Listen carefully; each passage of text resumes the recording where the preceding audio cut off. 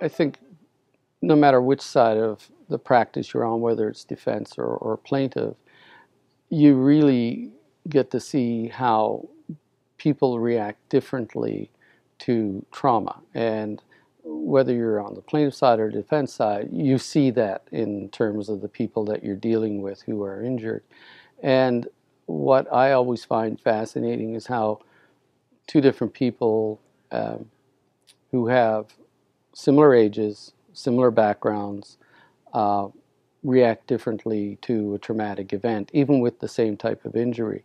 And that's been a real eye-opener because you think that everybody's going to respond the same way, and therefore you assess the value of their cases in a similar fashion and in similar amounts, but it's quite the opposite. Every case is different, and how people respond to their traumatic injury really dictates how you go about proceeding with their case and assessing the value of that case.